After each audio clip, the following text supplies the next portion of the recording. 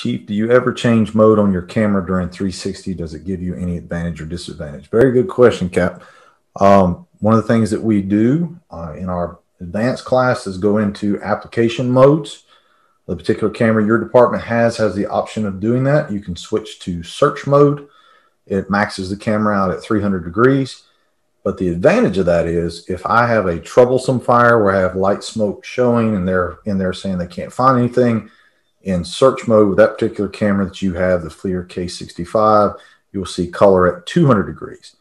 That's why I recommend one button cameras typically, because if you give them a lot of buttons, it's like an Xbox game and we start pushing buttons and we get frustrated with it, and then it becomes a very expensive door chop. Where's the TIC? It's by the door. Or what my friend sent me a picture of today, his K65 has a line right down the center of the germanium window where the company officer most likely used it as a forcible entry tool.